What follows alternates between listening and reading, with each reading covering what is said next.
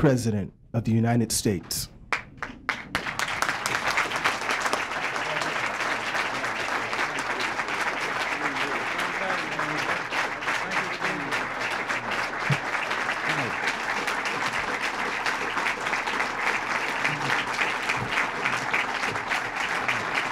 Thank you very much. Thank you.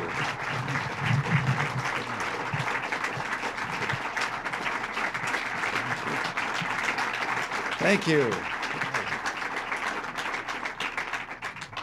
Thank you all very much, and welcome to the White House. And since I understand you've been in here for a couple of hours, you will bless me when you go out and find out that we refused to have this morning in the Rose Garden. It's a little warm. Well, on my desk in the Oval Office there sits a plaque that says, "It can be done." It's a belief that I deeply hold true. And there's no community, no problem, no individual that cannot be helped through private sector initiative. When individuals and organizations are willing to get involved, there's no limit to the good that can be done. It's a tradition as old as our country, that in America, neighbors help neighbors. You here today are proof that this great American tradition lives on. The problems and challenges you've addressed are diverse. The solutions all share a common foundation, that of one man or woman reaching out to another. When floods ravaged communities around Chicago, it was volunteers from the private sector who sat on battered boxes and listened to the tales of grief and helped the healing process and future begin. Their employer made it possible for this act of kindness to take place, releasing their employees from work and organizing efforts to aid those in need with cleanup assistance, replacement of household goods, and daily meals for over 1,400.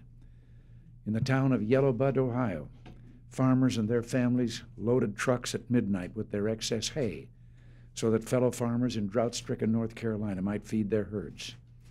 A local supermarket chain provided 2 convoys with over 100 drivers to get hay to those in need as part of their Hay for Farmers program. Bob Goodale, whose company provided the trucks and drivers, didn't seek any reward for his efforts. The farmers were the heroes, he said. We just happened to be in the right place at the right time. When it comes to the fight against drug abuse, the American Association of Advertising Agencies estimates that 9 out of 10 Americans over the age of 12 will be exposed to at least one of their many anti-drug campaigns. The association has mobilized the creative resources of over 300 advertising agencies and multiple trade unions, as they put it, denormalize drug use over the next 3 years. In Los Angeles, there's a group called SHARE that's close to Nancy's and my heart. Each year, the members of SHARE, women in the entertainment community, including stars like Lucille Ball and Carol Burnett and others, put on a wonderful show to raise funds for mentally retarded children. SHARE has been so successful that just this year, the organization has been able to fund a new wing at the Cedars-Sinai Medical Center in Los Angeles, a wing devoted to research on retardation. These are just a few examples of private sector initiative at work. You here today, I should say, are the companies and associations who got involved and made it your business to be in the right place at the right time. You're not only examples for your fellow Americans, but the world as well. You know, one night at a dinner early in my first term, over in the White House there, ambassador's wife was my dinner partner on one side, and the conversation at the table had gotten around to things that were being done here by the private sector initiative. And very quietly, she said to me, "Yes, but you're unique." And I said, well, what do you mean? She said, "Yes, in the United States, you do it that way." But she said, "No place else." She said, "All the rest of us over there just leave it to government." Well, I have never forgotten her story, and I started telling it around and have at every occasion that I could on this subject mention that. And now that may be changing. It is changing, in fact. Last November, the first international conference on private sector initiatives was held in Paris, France, and they had asked us if we would participate and tell them how it worked.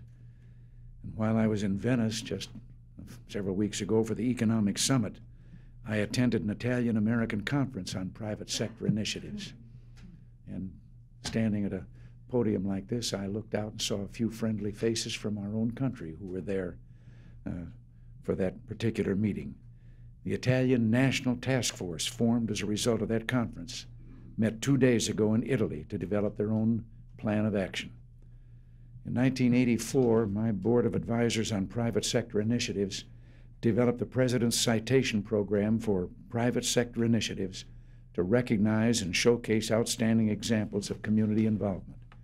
And the backbone of that program is the C flag, the flag by which good neighbor organizations can be identified. And people still ask, what does the C stand for? Well, it stands for commitment, a commitment to respond to the needs of others. This year, over 3,500 organizations proudly fly the C flag with its slogan, "We can, we care." And today I'm proud to be here with the 100 winners of the Private Sector Initiative Citation for 1987, and to bestow this crystal tetrahedron to the 30 top programs. I especially want to thank Bill Taylor of the American Society of Association Executives for all of the help his organization gives in administering this program. You do a fine job, Bill.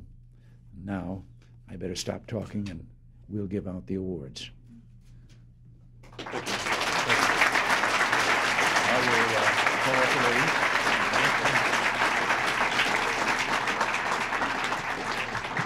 Mr. President, ladies and gentlemen, as we look back in future years at the great accomplishments of the Reagan years, I'm sure that historians will point out that one of the great things he did was to cause a rebirth of voluntarism in this country. As he said to us, not only in this country but in Europe, the neighbor helping neighbor spirit is now alive and well thanks to his leadership.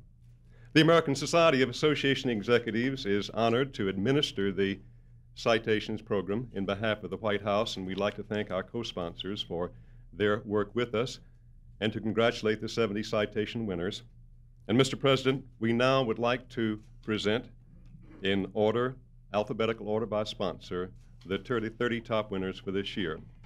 Starting with America's Looking for Its Children, sponsored by Advo System Incorporated, Hugh R. Beath, President and CEO, accepting.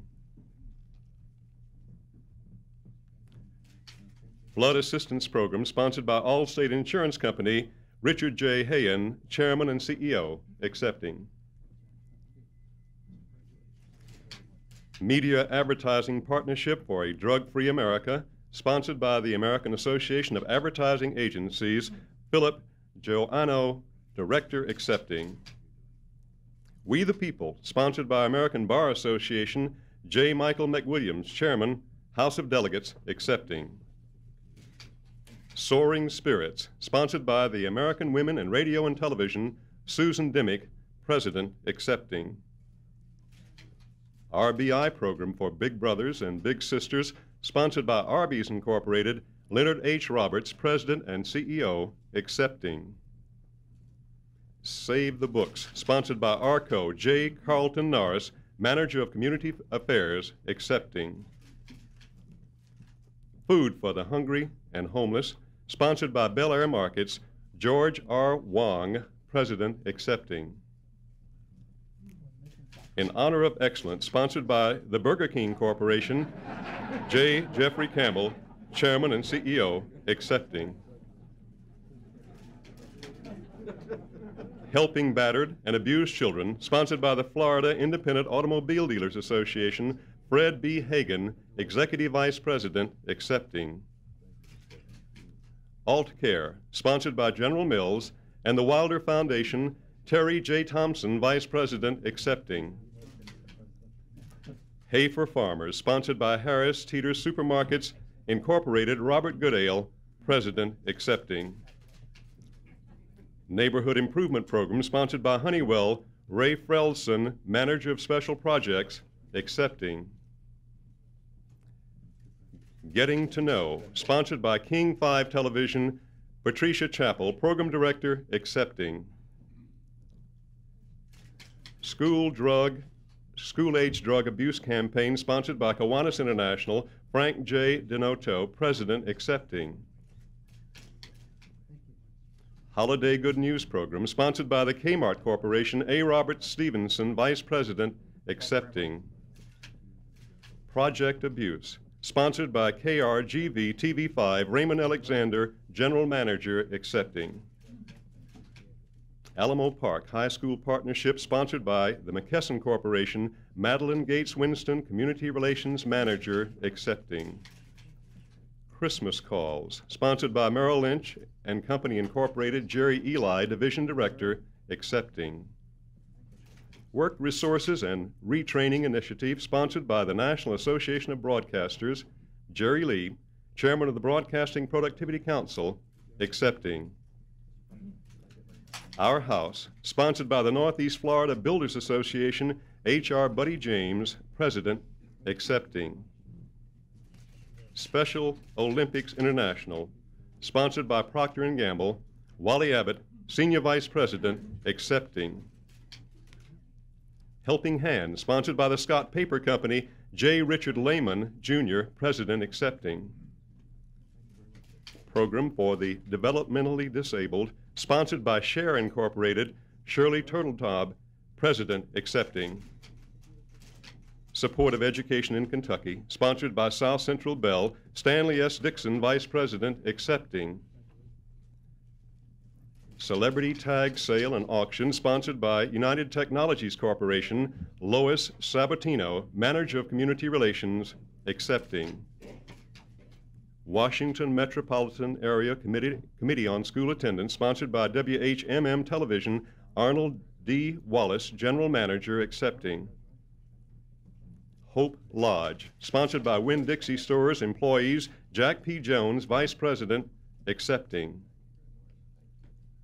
Worlds of Wonder Missing Children Program, Donald Kingsborough, Chairman and CEO, accepting.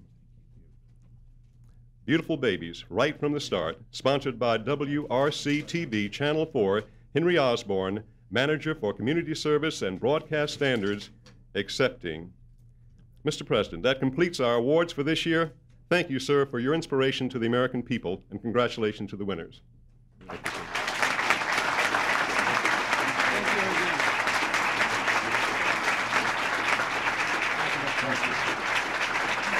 Thank you, and God bless you all. Thank you.